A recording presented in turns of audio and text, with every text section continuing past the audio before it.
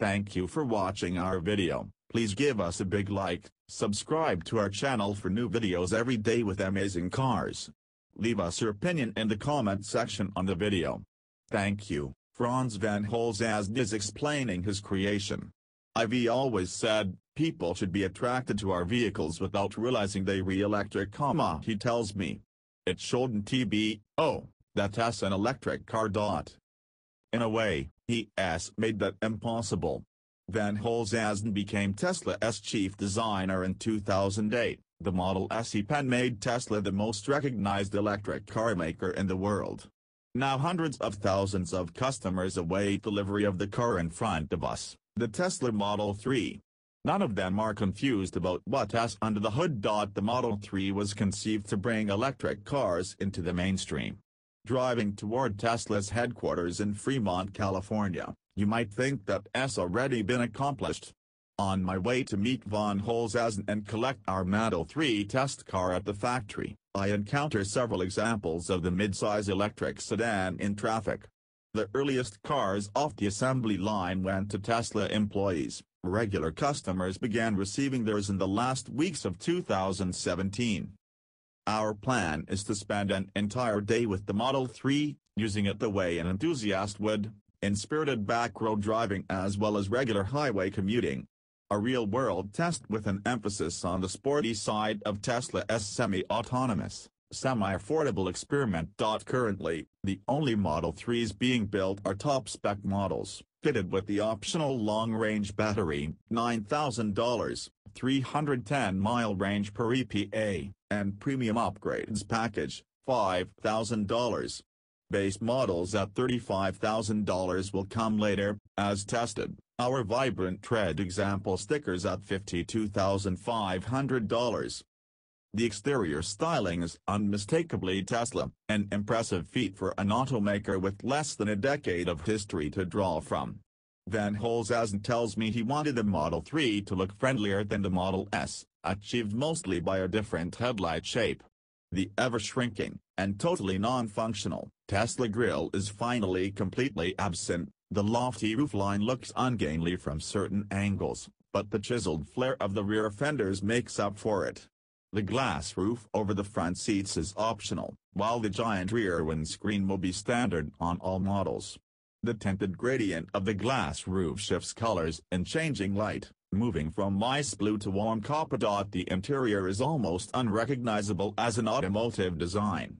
The Model 3's dashboard is an exercise in fanatical minimalism. It is perfectly symmetrical, completely bereft of buttons, knobs, or any kind of moving parts. Save for twin stalks serving the turn signals and gear selector, every control on the Model 3 is accessed from the central touchscreen. The equatorial dash vent mixes horizontal and vertical air jets to precisely angle the flow as you desire, controlled by moving a dot on a cross on the touchscreen. Twin trackballs on the steering wheel, and labeled and, admittedly, a little cheap feeling, offers stereo controls, voice activation, or side view mirror and steering column adjustment, depending on which touchscreen menu is active. Even windshield wiper speed is adjusted from the monitor. The left-hand third of the screen always displays the driver's instrument panel, speedometer, odometer, gear selection and the federally required icons for turn signals, parking brake, and malfunction indicators.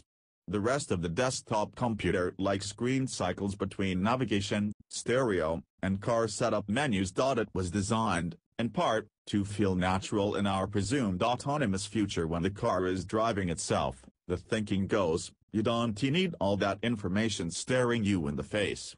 It has also an effort at being trendliness, to make sure this car doesn't someday betray itself as having been styled in 2017. You can get in other cars and play the date game just by looking at the buttons, von Holzhausen tells me. We put everything in, the touchscreen, and achieve a certain timelessness. Leaving the Fremont factory with a fresh, fully charged battery, our first order of business is acceleration testing. By our measure, the midsize Tesla romps from 0 to 60 in 4.9 seconds, the quarter mile takes 13.67 at 103.1 miles per hour, each run burning up 1% of battery life. The Model 3 lives for the highway roll. Dead stop acceleration is soft for the first thick, swelling into a broad wave of torque once removing. The 50/70 sprint takes 2.5 seconds, the immediate hit feeling like the world's unlaggiest turbo motor. It has an unusual sensation in an entry luxury sedan, mounting the accelerator and squirting away without the drama of a downshift, accompanied only by the growing rush of wind and the receding ring of high-power circuitry. You can call it throttle response. There's no throttle at the other end of the right pedal, only a flood of electrons, but the slap of thrust appears even before your right foot hits the floor. We head into the looping mountain roads at the edge of Fremont, nearly abandoned on this weekday afternoon. The steering is a shock and delight. The Model 3 sports an incredibly quick crack, just 2 turns lock to lock with 3 levels of boost available through the small diameter steering wheel. I keep it in sport, where firm weighting and impressive feedback help mitigate the dartiness of such a responsive wheel.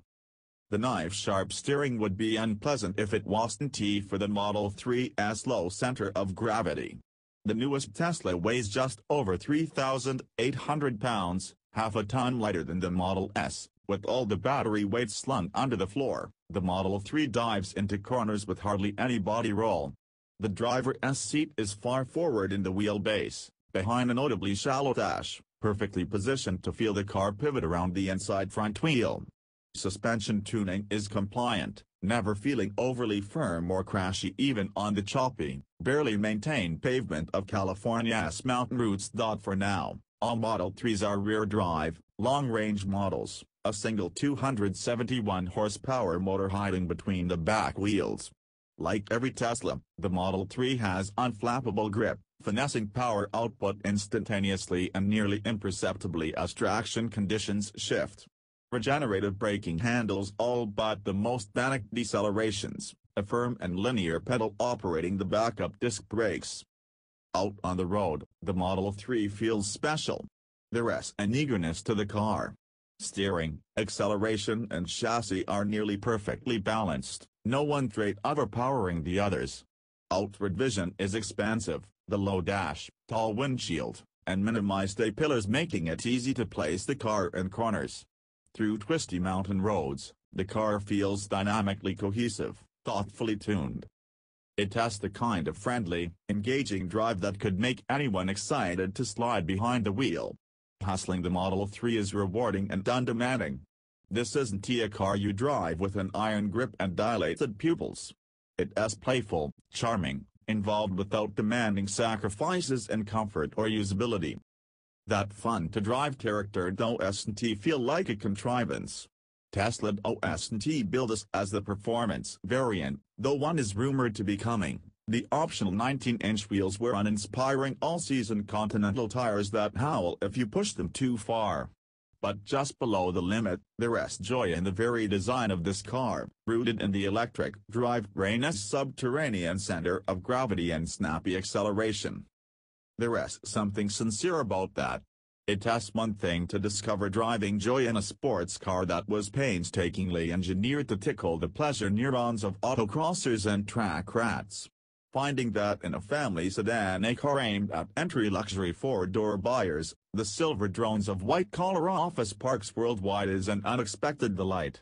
A small handful of models in automotive history have offered such immediate, unfettered brightness to regular, non-gearhead drivers. Think of Sir Alec Isaganas's riotously tossable Mini, BMW's revelatory 2002. The Model 3 shares something with those legends. It sneaks engaging, emotive driving into the hands of buyers who weren't even looking for it. Or at least it promises to, providing Tesla can someday achieve the production goals it swore would happen months ago. The gray Bay Area morning turns into a misting, overcast afternoon. We tumble down from the hills and hit the freeway for a test of autopilot. Tesla packs 7 cameras, 12 ultrasonic sensors and forward-facing radar into every Model 3, enough hardware to support future feats of increasing autonomy with over-the-air software updates. The current version of autopilot works well enough that there isn't much to say about it. When lane lines are clearly visible, It happily steers along, tailing the vehicle in front of you at your preset distance or speed. Leave the wheel unattended for long enough, and the top left corner of the center display flashes blue to draw your attention. Keep ignoring it, and you'll be grounded from autopilot until the next time you start the car. The system still feels like it draws uncomfortably close to big rigs in adjacent lanes, something I've experienced in several autopilot samplings, but overall it feels competent. It's shocking how quickly you get used to it. I can say the same for the giant central display. It's easy enough to remember to look to the right to find your speed or odometer. Gazing through the steering wheel at a featureless expanse of dashboard is a handy reminder. But it demands an extra thought to accomplish something that has been ingrained in every driver's mind. It's akin to a bottle company producing a righty-loosey, lefty-tighty jar. You do get used to it, eventually, but only after unlearning a deeply habitual behavior. In addition to the Model 3, Tesla gave us a Model S P100D to drive around for comparison. Ever since its introduction, the Model S has felt one step removed from normal cars, with its rocket acceleration and tablet dashboard. The Model 3 feels like it hails from a decade in the future. It redefines the scope, painting the Model S as the halfway point between conventional cars and the capital F future.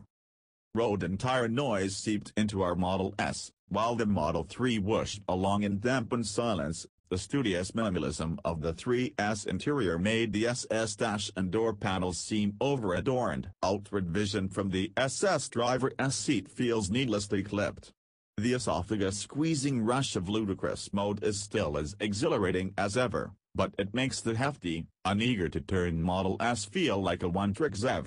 If the S was an ambitious and successful first experiment, the 3 benefits from everything Tesla has learned since. There are skills that Tesla still hasn't mastered. Our Model 3's turn signals blinked unsteadily and far too fast, like it was one incandescent bulb short of a complete circuit. Tesla says this was fixed with a software update after he returned the car. One DRL was notably dimmer than the other.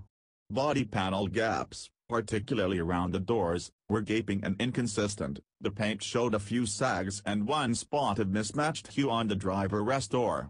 There's a deep irony here. Tesla assembles its cars in what used to be known as New United Motor Manufacturing Incorporated, or NUMI, a factory once jointly operated by GM and Toyota in an effort to teach Japanese quality control and tight tolerances to American auto workers. As the sun went out behind Bay Area clouds, there was one thing left to do. It involved disconnecting some crucial components. The method is not described in any owner's manual or handbook. The option is unavailable from the touchscreen. Your service department likely would not be happy with you attempting it. The car certainly wasn't. Returning to Tesla's Fremont factory after dark, I thought back to what I expected from the car at the start of the day. The news out of Tesla hasn't been all positive lately, particularly when it comes to building the Model 3 in mass numbers. It feels like a real car. Prior to my Tesla factory visit, I briefly drove a Model 3 that had just been delivered to one of the first non-employee customers. Both vehicles were solid, silent, and substantial. Body and trim alignment issues aside, the cars felt complete, well-engineered, cohesive in philosophy and design. Tesla entered the auto industry tenuously with the first-generation Roadster. The Model S was revolutionary on introduction and stayed fresh with continual updates and improvements. The Model X proved that even the sleekest design gets torquified in the transition to SUV. The Model 3 proves that Tesla is thinking far beyond the edges of the Model S and X. Stepping out of the 3, you realize that, as far as the S and X pushed the envelope, they were always meant as intermediaries, stepping stones designed to draw people away from comfortable convention and into the future of the automobile. Previous Teslas defined themselves by the standard paradigms: sports car, luxury sedan, flashy crossover. The Model 3 is Tesla at its most unabashed. It's an automaker finally willing to abandon the skeuomorphism of a false radiator grille, the tradition of a driver-oriented gauge panel. It is as daring today as the Volkswagen Beetle was in the days after World War II, as dedicated to unconventional solutions as old days Saab. It'll take years to find out whether Tesla can make the electric car ubiquitous. The Model 3 is the right car for the task, but accomplishing this feat will require building them in the hundreds of thousands, at a level of quality the newcomer automaker has yet to master. If Tesla can hack it, then Holzhausen's dream may yet come true. People will look at a Tesla and they wonder what propels it, because, if the plan works, electric cars will be the new norm. Thank you for watching our video. Please give us a big like, subscribe to our channel for new videos every day with amazing cars. Leave us your opinion in the comment section on the video. Thank you.